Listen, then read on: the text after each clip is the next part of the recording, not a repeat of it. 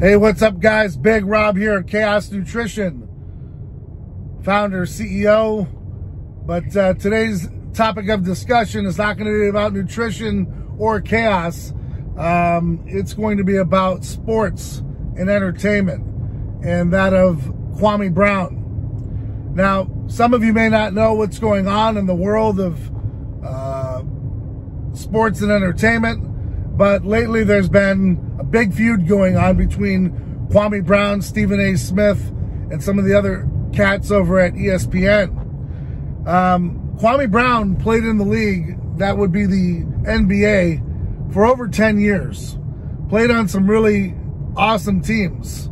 And he had been taking some heat for the past 20 years about him pretty much being a softie, having some mental issues, his family having some trouble, growing up in an impoverished neighborhood, and small hands. I mean, he's been pretty much been beaten to a pulp for 20 years and just sat back and took it.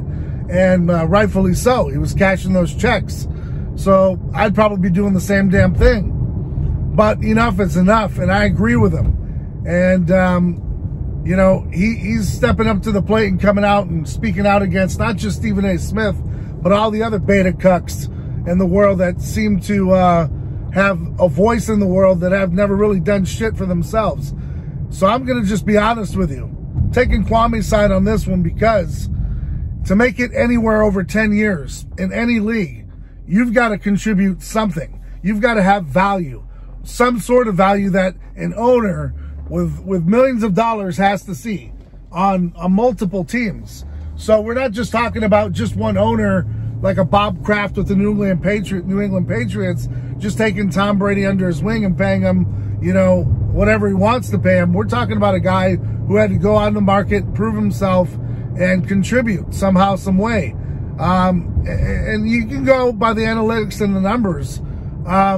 You can dog him, but to make it anywhere over 10 years, you got to give him props. Now, you can call him a bust if you want to. He was the last high schooler to come out of high school, make it into the NBA. And since then, they put a kibosh on it, and you actually have to go through the college ranks now to get into the NBA. So that in itself is kind of odd, kind of weird, but nonetheless, Kwame does make some really valid points, and you know, they've been busting on him for 20 years. So I've got to say to the guys like Stephen A. Smith, what have you done? You know, and you'll find that to be a lot. There's a lot of guys that have never gone through. I myself could never play basketball, too short, too wide. You already know the schematics of that. So to be 7 foot tall like Kwame is, and to play as long as he did, like I said, you got to contribute somewhere. Or an owner with millions of dollars, maybe even billions, with sponsorships and endorsements, you're never going to even see the court. Now, if you're sitting the bench the entire time, you're still contributing. That just means you're not good enough to be a starter.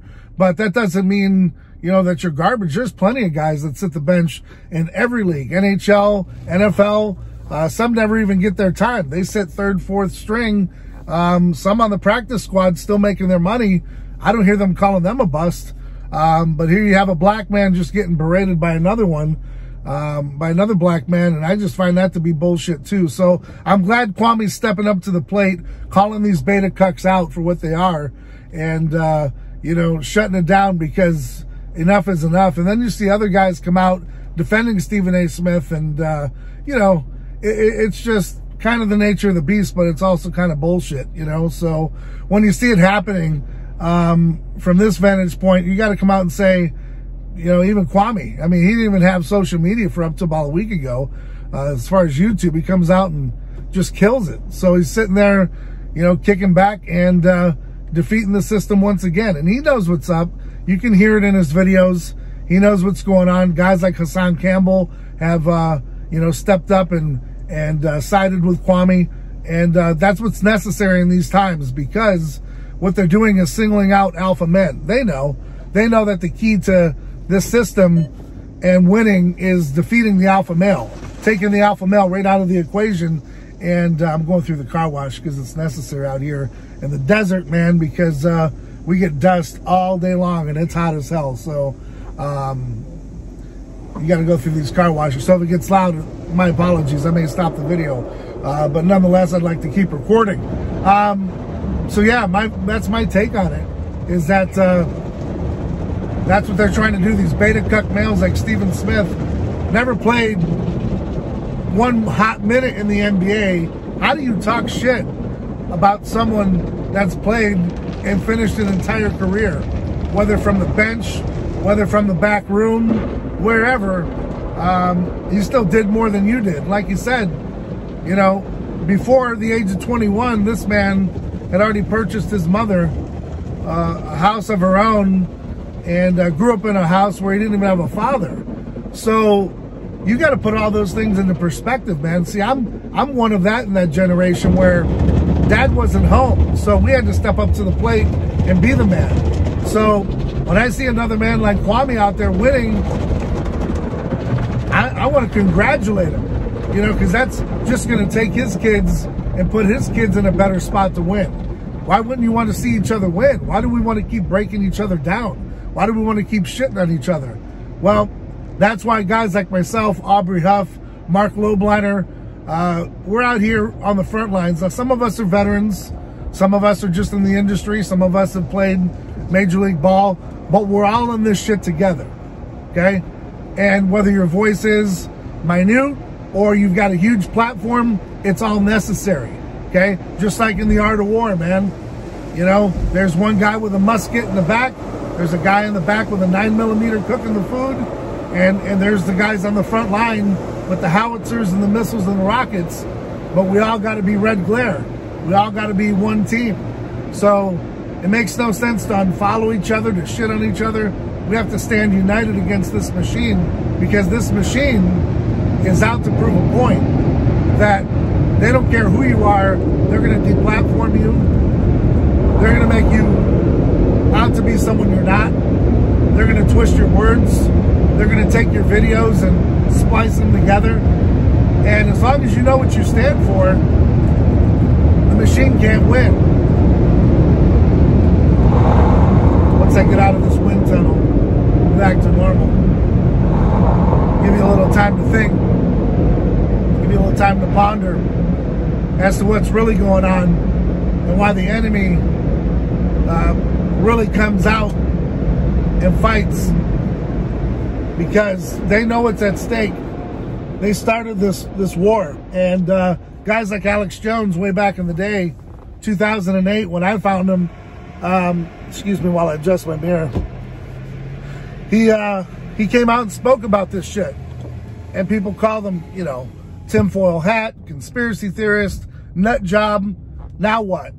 Now what? 12, 13 years later, he was right. He was right on point. And I had a lot of people back then even tell me, hey, you know, you're a nut job. Why do you believe in this? You know, you believe in chemtrails. You believe in all that. Well, now who's who? Now who's who?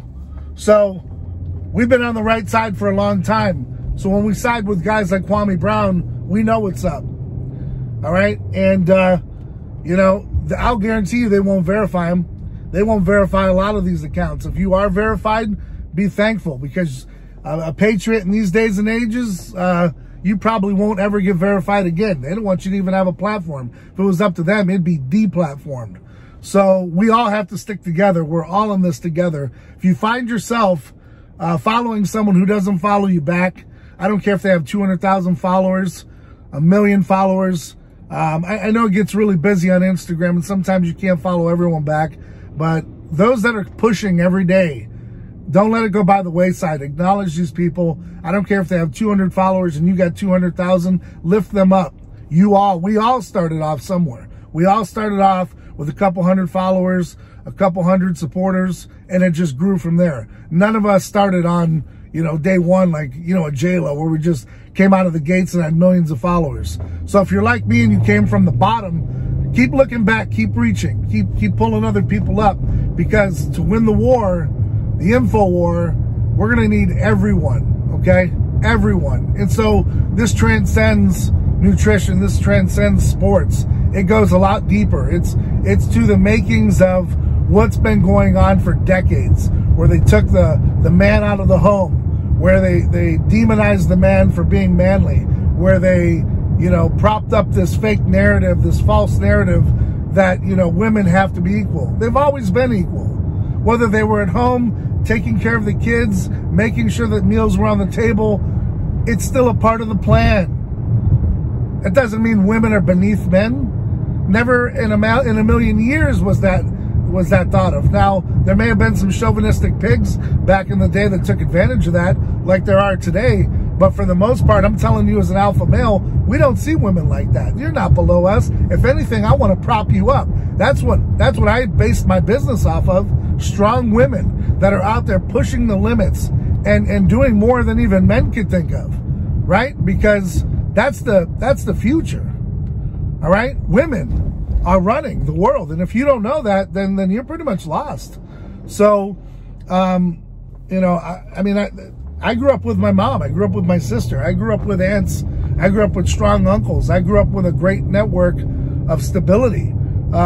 Did they have their ups and downs? Absolutely. But like I'm saying, I call it the women of chaos, because they run chaos, man. There's a handful of us guys that are there supporting and working our asses off. But for the most part, you know, the women have taken the lead here at Chaos. And I'm proud of it, you know.